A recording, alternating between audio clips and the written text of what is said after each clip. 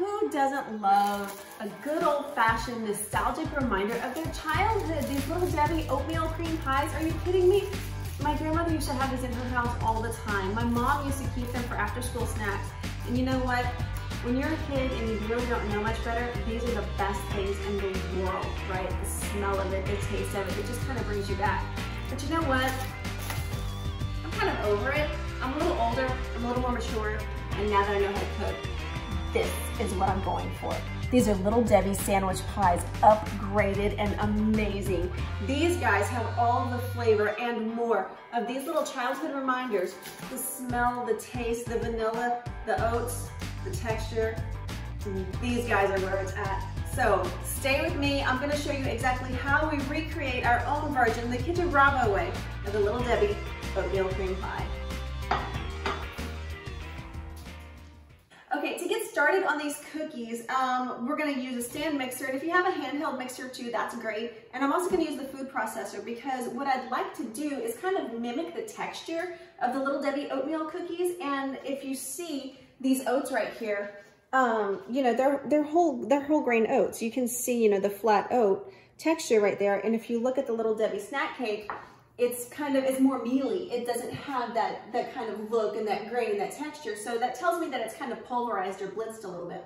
So that's what I'm gonna do in the food processor. First thing, I'm gonna put 1.5 sticks of butter into my stand mixer here, fitted with a paddle attachment. And I wanna cream the butter and sugars together. So here we go, got 1.5 sticks of softened butter. It's, you know, it's just so much easier to mix it together when the butter's softened and it's not hard. So we're gonna go ahead and do 1.5 sticks of butter. This is about 3/4 cup of packed brown sugar. This is 1/2 plus 1/8 cup of granulated sugar. So I'll just put that right there into the mixer and we're gonna start creaming it all together. Okay, so the butter and sugar has come together really nicely. Now I'm gonna go ahead and add in 1 egg, a whole egg, and about a teaspoon of vanilla extract. So it's not gonna take very much, just a little bit of vanilla. And there we go, perfect. All right, so now we're gonna go ahead and blitz these together and get that to blend in as well.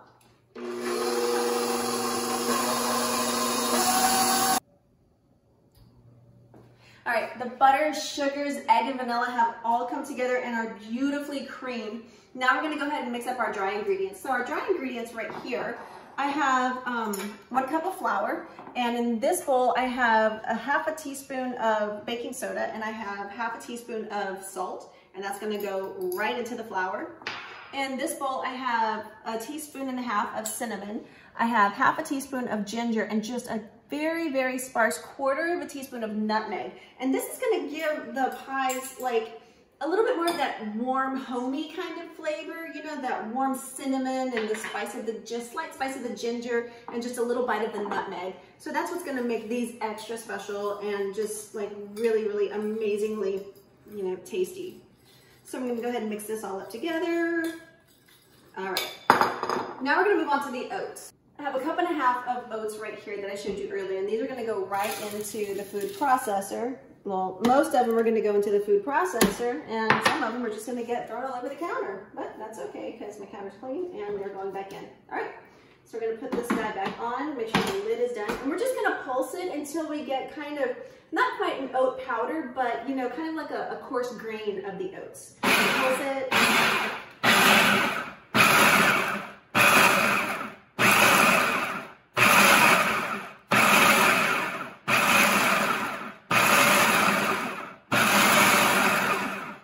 So that's about 10 pulses. Let's see where we are.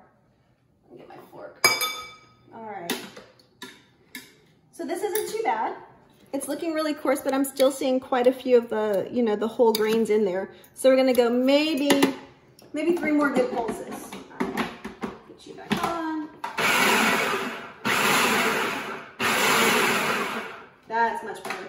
And you know, they're not all gonna be completely ground and pulverized, and that's okay because we do like the added texture. All right, so this is much better. See there? Okay. So I'm gonna take you off and put you right in here with the flour. Perfect. All right, So we're gonna mix this all together. So I have the flour and all of the spices, the baking soda, the salt, the cinnamon. You can even smell the ginger just a little bit, and we're just gonna mix up the oats. And I'm gonna slowly incorporate it into the creamed butter and sugar mixture. I wanna do it like maybe a third at a time, and I'm gonna go ahead and just like put a little bit in, just like this. There we go, that's about a third of it. I'm gonna turn this on low because I wanna stir it all and get it like really nicely bound up.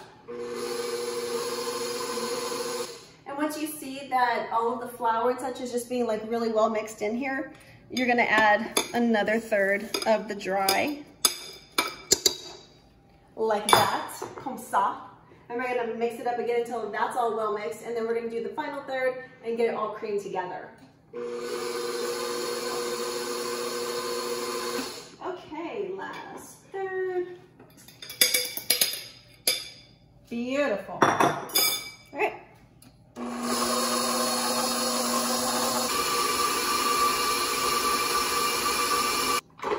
All right, so our dough is finally made. Everything's come together. You see this has this lovely oatmeal-like texture, but it's not very big. You know, you don't have like the great big huge flakes of oats. You can see where it's still like very well ground up, just right here. And the smell of it, it smells just like the Little Debbie pies. I mean, I can't wait for these things to come out of the oven.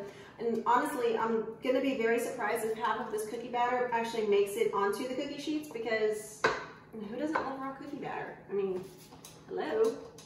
It's amazing. It's butter and sugar and more sugar, so it's great.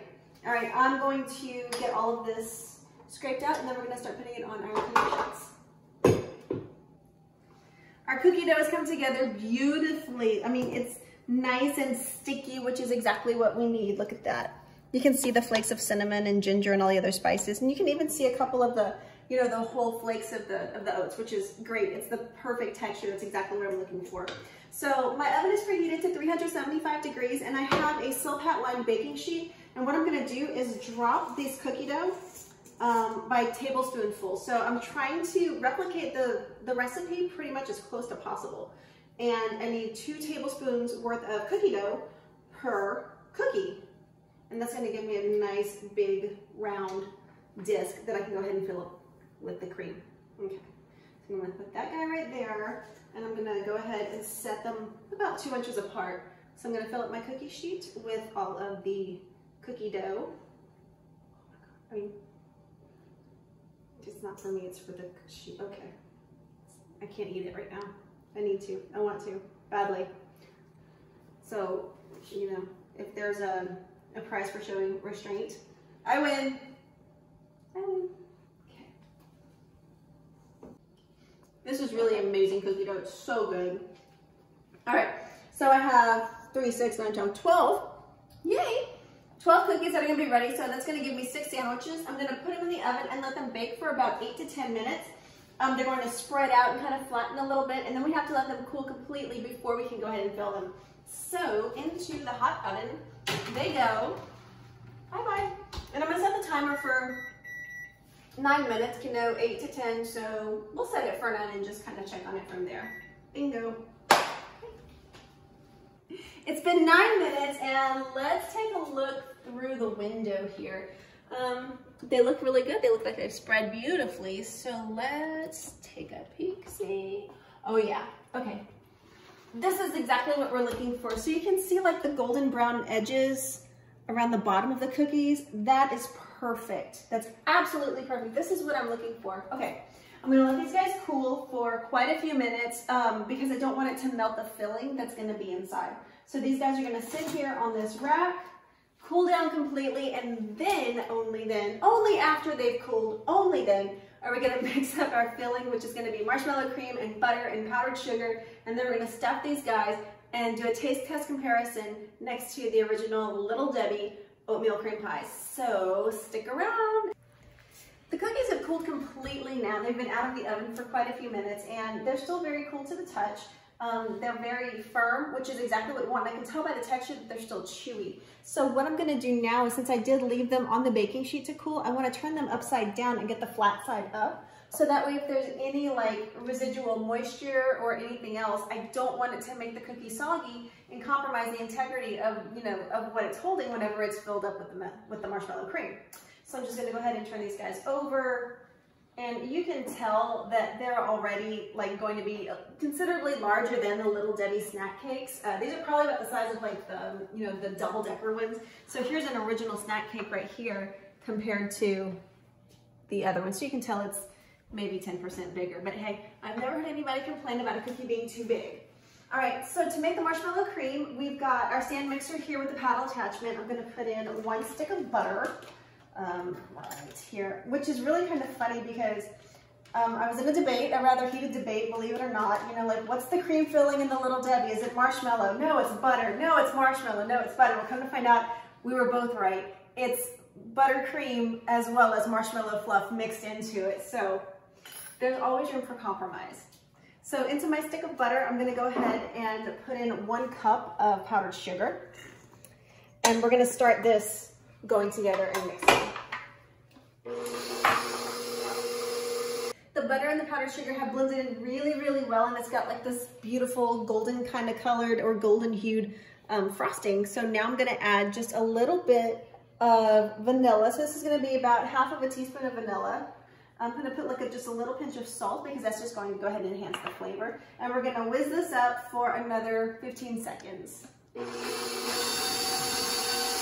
Okay, so in a previous video, a previous episode, you saw me make marshmallow fluff, and here is the marshmallow fluff that we made. So it's egg whites and sugar and corn syrup and a whole lot of other really great good things. If you did watch the video, you would also see me get a little too excited and happy to play with a blowtorch. Kitchen tools are awesome, man. I get to play with fire. Okay, so to add it in here, I'm going to just go ahead and put about, well, all of it. Because, you know, we have bigger cookies and we need more filling, so this is even better, right? Nobody ever complained about too much of a cookie, and I don't think anybody's ever going to complain about too much of a filling in the cookie either. Marshmallow cream is in. We're going to lift it and give it another whirl for about 20 seconds just to get it really, really well blended, nice and fluffy.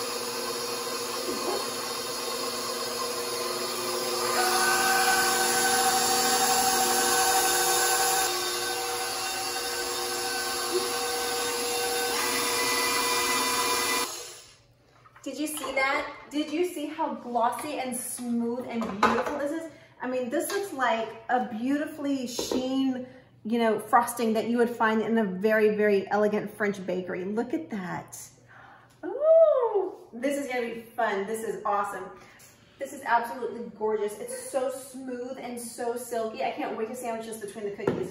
So what I'm gonna do now is I kind of wanna take a look and size up the cookies, try and get the round ones, you know, like the larger ones paired up with the larger ones, the smaller ones with the smaller ones.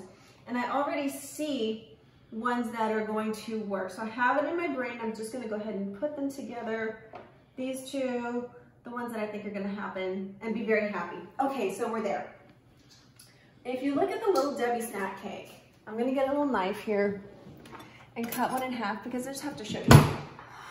We're gonna dissect this little snack cake, right? And I see a bunch of little crevices here, which is really good. And I think for mass production, they probably have to put, you know, a lot of preservatives and a lot of other things into it that are gonna keep it going, that are gonna prolong the shelf life.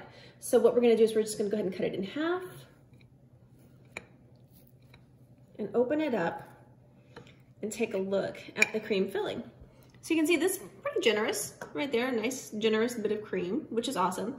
And if you want to open it up sideways as well, you see even more of the cream filling. So this is very tacky and very marshmallowy. Ours is just so much better because it's homemade marshmallow fluff, which is really easy to do, and it's mixed with butter, because let's just face it, butter makes everything better, right? So does bacon. Oh my God. Oh, we should put some bacon in here. That would be awesome. So I'm gonna get some of my marshmallow cream. I'm just gonna go ahead and put it on a cookie. And you can be as generous with this as you want. I'm gonna be really super generous, but I don't want it overflowing onto the sides, because there are some people in the house that like have phobias for sticky. I do. Not me. I'm not one of them. I'll get sticky and messy. But I wanna go ahead and close this guy up. Give it just a light little press. Look at that gorgeous cookie. Yes! All right. Now let that one sit, and I'm gonna go ahead and fill up the rest of these cookies.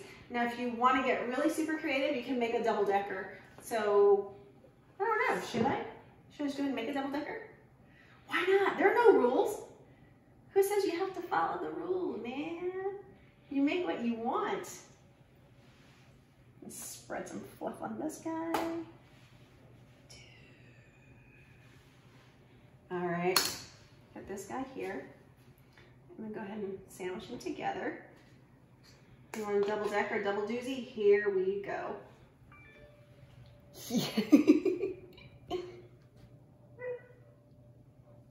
Somebody out there smells the cookies, but he's not gonna get any.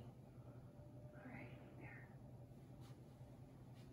All right, ready for big time decadence? There it is. There it is.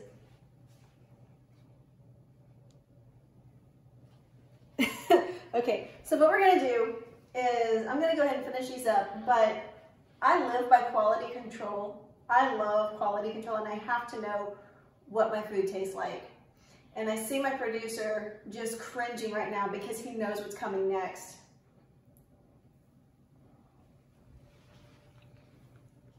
It's so good. It's so good. This is like an oatmeal pie with frosting and marshmallow. This is like better than s'mores. This is pretty awesome. All right, I'm gonna go get cleaned up, and then I'm going to finish making the rest of these cookies. I'll be back. I've sandwiched up all of the cookies. I've got 4 nice, big, huge sandwiches right here on the plate. Look at those guys. I mean, they're incredible. Come on, wouldn't you rather have this as opposed to this? This has got ingredients in it that I can't even pronounce. I can't even think of what they would look like or how they were even derived. Let's get rid of that. This is good. This is homemade. This is wholesome. This is the real deal oatmeal sandwich cookies. To get the filling to set a little bit better and a little bit more solid for you, put it in the refrigerator for just a few minutes. I mean, the filling does have butter in it, so whenever butter is cold again, it kind of starts to solidify. It's going to give you so much more texture. It's going to keep that creaminess, that gooiness that we want, but without going all over your hands. Okay, guys, for more super easy, super great, amazing, tasty treats like this, like how to make your own Little Debbie oatmeal cream pie, subscribe to Kitchen Bravo. It's super easy. Your family's going to love it. And once you go homemade, I promise you are never going to want to go back. Super simple, super real food right here. Kitchen Bravo. Make it. Show us what you've got. Subscribe.